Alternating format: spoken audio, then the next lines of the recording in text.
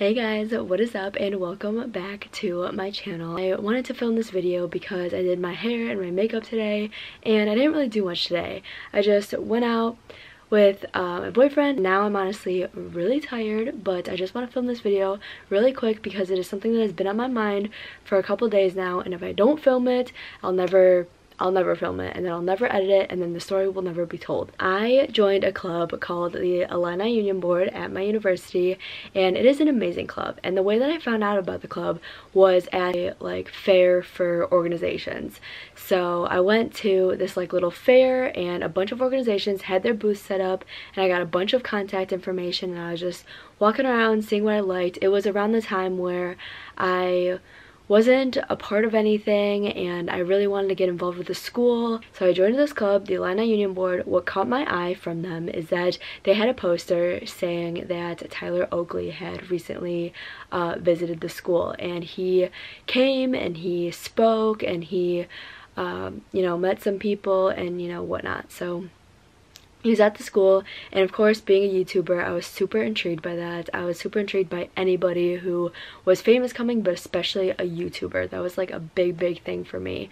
And so they told me when I was just talking to the person who was there, they were like, yeah, when a guest comes, the people who are a part of the club actually get to meet the guest and go behind the scenes with them and hang out with them for a little bit before they actually do their speech or whatever they're there to do. I joined the club. I joined several different aspects of the club, and without getting too much into who I liked and who I didn't like, because that is not the point of the story at all, long story short, I would go to the meetings and I would feel like my voice wasn't really heard. I would vote on people to come to the university, and the person that I wanted to come to the university was the first one that was outvoted. Eventually I told the club, I was like, hey, I didn't even address how I was feeling. I was just like, hey, I have other stuff going on and I don't want to take time out of my day to attend these meetings where I don't feel like my voice is being heard. Basically from there on out, I wasn't really part of the club anymore. It was a missed opportunity, and I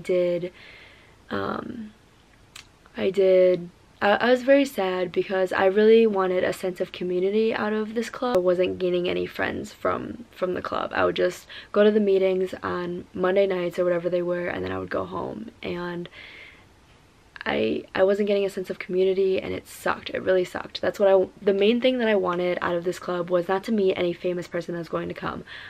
The main goal was to make friends, and so I was like, if I'm not gonna make friends from here, I need to go elsewhere because this isn't bringing me what I need, and so I need to put my time and energy into something else. The following semester, the club that I was a part of but was no longer a part of brought Damon John from Shark Tank to my school, and I will insert some pictures of him here. I don't have any clips of him because he wouldn't allow any sort of videotaping or anything during his speech, and I was sitting pretty close. I was maybe the third or fourth row back, but I got the aisle seat so I could see him perfectly, and it was amazing. I got there early and I really secured my seat. It was so good and I was so happy, but the one thing that I thought was, man, I wish I was still a part of the club. I wish I was part of the reason that he was able to come to the university. I wish that I got to meet him. I watch Shark Tank to this day and I absolutely love seeing him on the TV, and I really I look up to him. I love Shark Tank, so that's how I know him, and yeah, it was just really cool for him to be at my school. Fast forward, and my school announces that they're bringing David Dobrik to my school, and this one hurt. This one hurt a lot. I was really upset that I wasn't part of the club when I heard that David Dobrik was coming.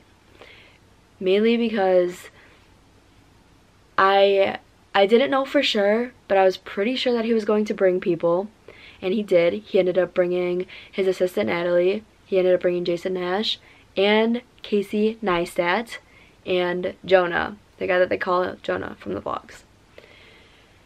So, yeah, that stung. That stung really bad. I was really sad that I wasn't a part of the club, and I was really sad that I didn't even go to his speech. And the reason that I didn't go to his speech is, one, because Tom was in town and I chose my time to sit next to Tom over my time to listen to David Dobrik's speech.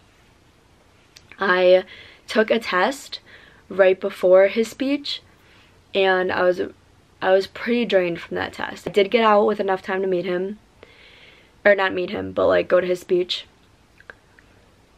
And basically the minute that I got back to my apartment, I was feeling a little regret, and this was before he even started his speech. And then the day after, I saw Snapchats and Instagram stories and all the social media about him, his appearance, and who else was there, and that's when I realized who he brought. At first, it was just advertised that he was going to be here, but it was not advertised about who any of his guests were. And I love Casey Neistat too. And yeah, so basically I woke up the next morning and I was really upset. When I realized that I missed out on this once-in-a-lifetime opportunity, I was devastated. And I looked at those Snapchats and I just cried, and I just felt regret, and I just wish that I was there, and wish that I met him, wish that I met all of his guests. And I wish that I didn't let the stress that I was feeling of school, or the sadness I was feeling from my boyfriend being in town, and you know, I get limited time with my boyfriend. I really only see him on the weekends, and it was his one time that he takes out of his life to come visit me for Monday through Friday while I'm at school. He comes to my school and he hangs out with me and stays with me, and I thought that I was doing the right thing by choosing him over going to this famous speaker. Now, Tom did tell me that he was encouraging me to go. He knew that I really wanted to go, and I did. I really wanted to go. And for weeks leading up from the day I realized that he was coming to the school, I planned on going. I planned on skipping my night class. I planned on I emailed the TA for that class and I was like, hey, I'm planning on going to this speech. How can I go to this speech? I was just like planning to go. I was planning to go the entire time since the day that I heard that he was coming. And yeah, it stings. It stings. And so I guess my biggest regret, and I'll put the tweet that I sent out right here, but I said something along the lines of, my university brings so many amazing opportunities. It brings not only amazing opportunities for jobs, but for the great education, for the great experiences. And the way that I chose to do school makes it hard for me to participate in these once-in-a-lifetime things. And so basically I went to Damon John alone, and I stood in line alone, and I did my thing, and I watched him, and that was really amazing, and I'm so happy I went to that. But I would have went to David Dobrik alone, and would have sat there alone, waited in line alone, and although it would have been really cool, it's just something that I also didn't want to experience alone. When something that you're so excited about happens, all you want to do is share that excitement with somebody else. So I don't really know where this video is going, but I just wanted to say that you shouldn't miss out on once-in-a-lifetime opportunities. Never ever do that. My boyfriend is still around. He would have been around after the speech, and he wouldn't have cared if I went to the speech. He was super supportive of me going, and several factors just like on the day that I could have just, I was on the quad at night 2 hours before his speech, and 2 hours before his speech, right after my test, I decided to just go back to my apartment, and I regret that. And so maybe one day David Dobrik and I will cross paths again, but I still think that's really cool that he was at my school. I think it's really cool that my school was able to bring him here. I'm super sad that I was not a part of the club that brought him here, because I really wanted to bring cool people to my school.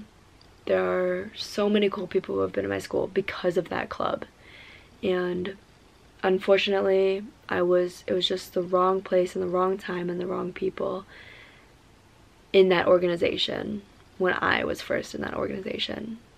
And now it's too late. Now I have 8 weeks left of school. Literally, like, today is October 19th, and I have 8 weeks left of my bachelor's degree. And then I'll earn it, and then I'll move on from there. But all I'm saying is it was super dope to have them at my school, even though I did not see them, and I'm very sad that I missed out on seeing them. I'm gonna go now. I will see you guys in my next video. Thank you for dealing with this crazy lighting and my crazy makeup. I've been wearing it since like 2 o'clock now, so I can't wait to take it off, and I will see you guys in my next video. Bye.